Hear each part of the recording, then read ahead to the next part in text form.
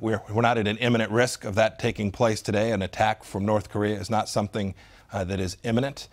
And the American people should know that this administration is doing everything with its power. The president has enabled the intelligence community and the Department of Defense to be sure that we're protecting America from this threat. In fact, this administration has done a fine job of not drawing red lines that we're not prepared to enforce. I think what the president was doing there was very effective.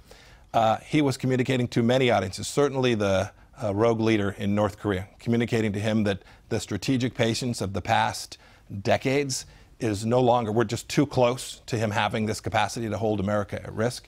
I think secondly, he was communicating to the world, to China and to others who can influence the outcome there. We had a great success. We have the whole world voting to sanction North Korea, something that hasn't happened for an awfully long time. This is real progress as a direct result of what President Trump has done and the way that we have communicated the threat not only to America and to Japan and South Korea, but to the entire world from this rogue leader. He has made very clear that the United States finds it unacceptable for a rogue leader like Kim Jong-un to have the capacity, a ballistic missile with a warhead that is integrated and fully deliverable to the United States and hold America and the world at risk. He finds that unacceptable, and he is simply not going to permit it to happen.